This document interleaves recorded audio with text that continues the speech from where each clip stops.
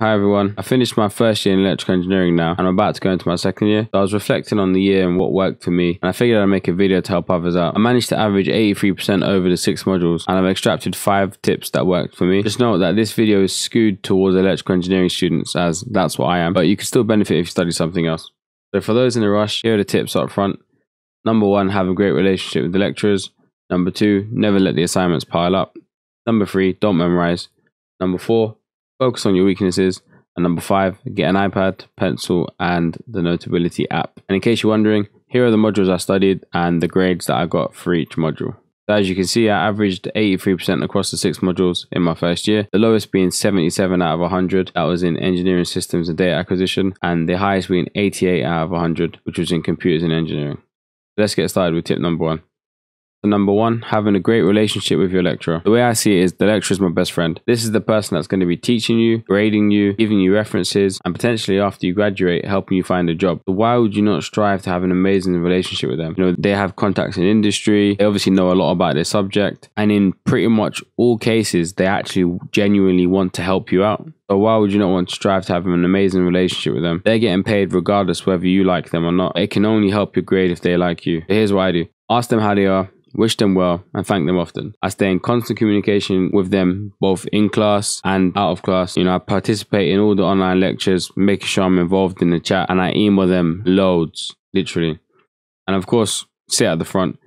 Biggest pro tip I have is try and add some material to the lecture. So for my engineering design project, I found a PDF which was published by an American university and it had a bunch of additional information that my lecturer didn't have. So I sent that to him and his teaching assistants and they loved it. For my computer systems architecture module, COVID hit and we couldn't go into the lab to use the Raspberry Pis. So what I did was I found an online emulator. I wrote a guide on how to use it and then I passed it on to the lecturer and he was ecstatic. Not only would they be more lenient with you when it comes to your grading, they'll also make much more of an effort to help you when you ask them for help. So ask a lot. Tip number 2, never let the assignments pile up. Any modules with weekly submissions or reports, do them that week. This is how you're going to get caught out. I had 3 of my modules that were like weekly tests or weekly reports, weekly submissions, whatever. When you get a weekly submission, do it that week. I saw students struggling to remember the most basic concepts from week 3's report because they were doing it in week 9. Do week 3's report before week 4 starts. I get that obviously procrastination is cool, it's spoken about a lot, but the way I see it is when you procrastinate, you're just being mean to your future self. Be kind to your future self. You don't want to be sitting down in week 9 trying to remember what happened in week 3 or week 4. So if you love yourself, do that weekly report before the next one comes out. Pro tip here is to prioritize the modules based upon the workload. If you've got one module with weekly reports, usually you'll have another module whereby it will have one exam at the end of the semester. So prioritize the weekly report one because that's the one that's going to be piling up against you. And you can always go do the weekly reports, get them done quickly, and then you can start studying pure focused on the exam. So here, have a look at my exam plan. This is in Notion. Very good app. I recommend students to use. So here I've got my timetable, and as you can see, I had 3 assignments that were due on the same day, and then I had nothing for 9 days. Then I had an exam and nothing for 10 days. Then a report due 3 days later. Then an exam 5 days later. Then an assignment 2 days later. So I just purely focused on what was next. Once I did one report, I was like, okay, do another one, do another one. Then, okay, I've got to revise for an exam now for the next 9 days. And that was it. I just did it based upon my workload. Literally digital electronics, that didn't get any attention until the 13th of May after I'd finished my data acquisition exam. Prioritize modules based upon their workload. Tip number 3, don't memorize. I get that this might be controversial. And again, you know, this video is skewed towards electrical engineering. So if you're a medical student, of course you have to memorize a bunch. But as an electrical engineer, you really don't need to memorize in all of those equations. You just need to know how to use them. All of my lecturers allowed us to bring in either notes into the exam or they allowed pure open book exams, meaning you could go online and search for whatever you wanted. They know that in real life you have Google. You're not going to have to sit down with your employer and try and memorize any sort of X or Y, Z equation. So you're much better served doing a bunch of programming, a bunch of circuit analysis problems, and just doing some general reading to increase your overall understanding of the subjects. 25 hours spent memorizing equations and definitions of words versus 25 hours analyzing circuits. The gulf in class between the 2 engineers is going to be huge. Trust me in this one. Learn, problem solve, and try to understand. Don't memorize. All right, tip number 4, focus on your weaknesses.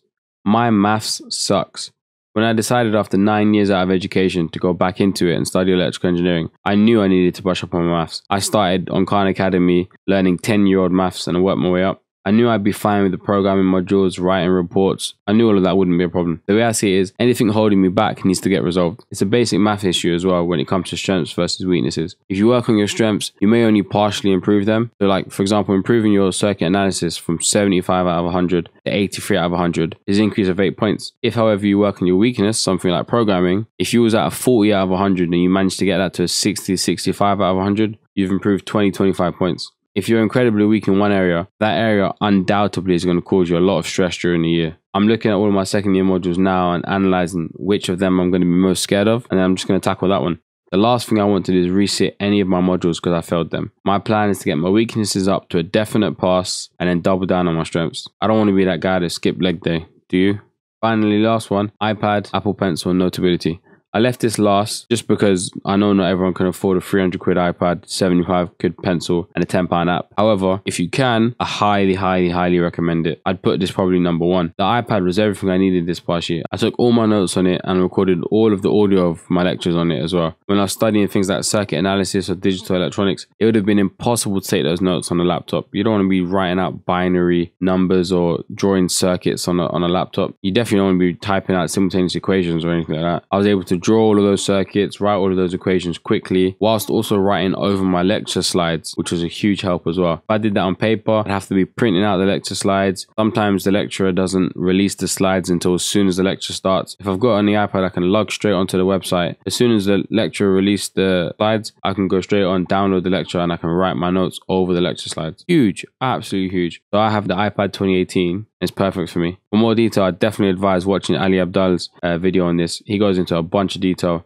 He actually convinced me to get the iPad, so thanks Ali. Link to his videos in the description. So that's it for me, guys. Thanks for watching. I'll do my best to make another one of these videos after my second year. Hopefully I'll do a bit better than 83% next time. All the best in your studies, and I'll see you guys soon. Peace.